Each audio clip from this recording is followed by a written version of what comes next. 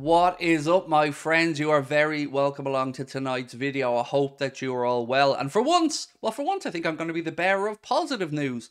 A lot has happened over the past 24 hours with regards to Liverpool's search for summer recruitments. As always, we've gone through the media and tried to find you guys the latest updates as well as our own information and bring it to you. And of course, I want to know your thoughts in the comment section. Do drop a like on the video. And if you haven't hit the subscribe button, please do. The summer is here and the season is over, but the transfer window is only starting to heat up, and we're going to keep you guys as up to date as we can throughout the summer. We know Jurgen Klopp wants to get his business done early, and it does look like positive steps have been taken. So with that in mind, what do we know? Well, we know for a fact now, because it's been confirmed in the media and being confirmed by the club as well, I believe, well, at least it's been briefed to the journalists, that Liverpool want 3 midfielders, a centre-back, and hopefully, if they can do it, a backup right back or some competition at full back to give Trent the ability to rotate, to be rested, and maybe allow Calvin Ramsey, Connor Bradley the opportunity to develop. So good news on that front. Now we need to get into details, right? We need to start talking about names. Where are we on Alexis McAllister? Nothing to worry about. It's been widely reported that Liverpool expect this deal to be signed, done and delivered before he heads off on international duty with Argentina. I think it's around the 10th of June if my memory serves correct. So nothing to worry about in that one. And as I've said to you guys for a while, whatever price you're seeing publicly, which is usually about 70 million, knock 10 million off that. I think it's going to be closer to 60 million, but we'll wait and see when the final numbers are announced. But they will be announced and he will be a Liverpool player. So that's one. Now we need to move into the other two midfield positions, a centre-back and, of course, maybe a full-back. I've nothing on the full-back today for you guys. I am going to ask you for some suggestions. For instance, Pavard. He's being linked with a move away from Bayern Munich. Liverpool's name has been mentioned. What says you, my friends? Yes or no?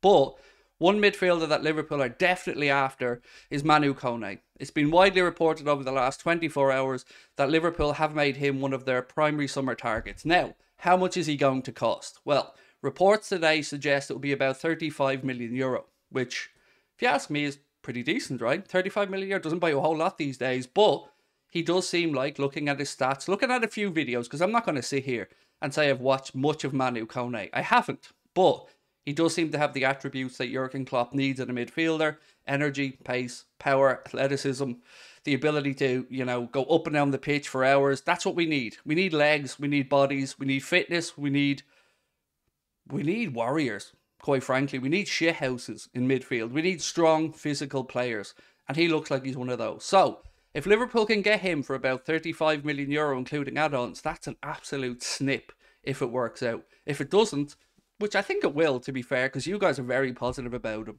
Anybody from our Discord or any Liverpool fans I've been interacting with, sold, completely happy, over the moon with Manu Koné.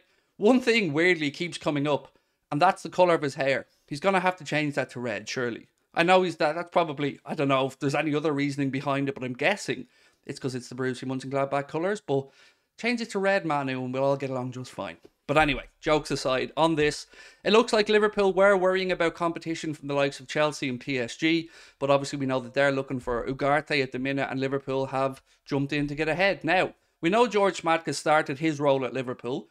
We know he's going to be focusing on the German market, but what we also need to know is that he likes to play transfer poker. What do I mean by that? Well, Julian Ward and Michael Edwards and Liverpool like to do their business quietly. We like to operate under the radar. Not this dude. This dude's a little bit like me. He likes to just call stuff out, drop a grenade in, watch it explode and deal with the consequences. He really sounds like my type of guy, George Schmadtke. But either way, however the methods are, as long as they get the results, that's all that we need. So, Manu Koné, over to you. Yes or no? Now, the next player is probably the one you're expecting me to talk about. Khephren Thuram. What can I tell you on this guy? Well, I can tell you one thing. Look up his injury record. There isn't one. It's brilliant. He's bulletproof. That's what we want. Now, I hope I haven't jinxed them, but we do need robustness. We do need a player or players who are going to be able to go through a grueling campaign. It looks like he has the goods. He comes from good stock. His father's a World Cup winner. He's doing really well at Nice. It looks like 60 million euro could be the number to get him out of Nice and to Liverpool. I can't tell you how close it is, but he is definitely on Liverpool's shortlist, according to RMC Sport.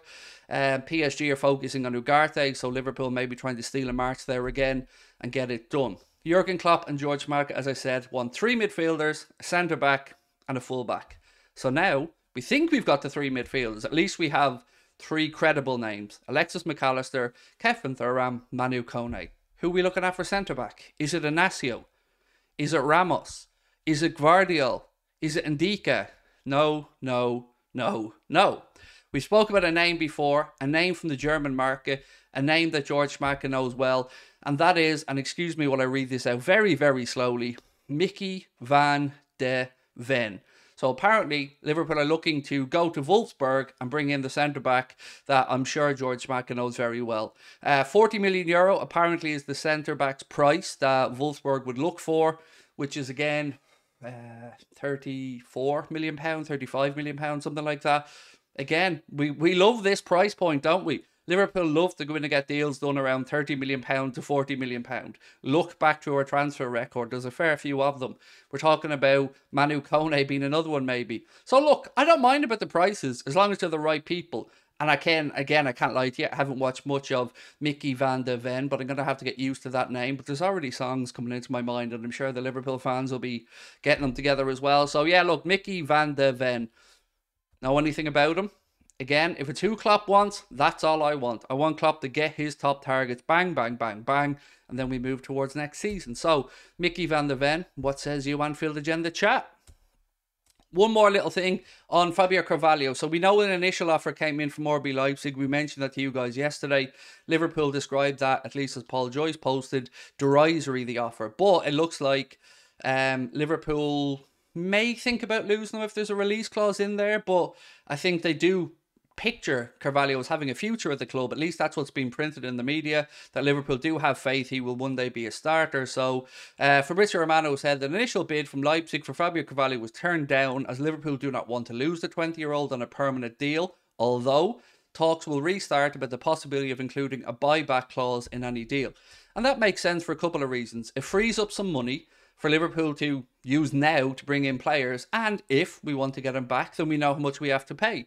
You're probably going to have to pay a little bit extra on the buyback clause to make sure that the club that would have to sell, you know, get reimbursed for his time and stuff. But I'm okay with it. If it's the right move for Liverpool, if it's the right move for Fabio Carvalho, and if it allows Jurgen Klopp to go in this window and get the players he needs. Because that's what this is about. It's about getting this window absolutely spot on and making sure that we don't have to make do with also-rans or rolling the dice on players that may or may not be good enough.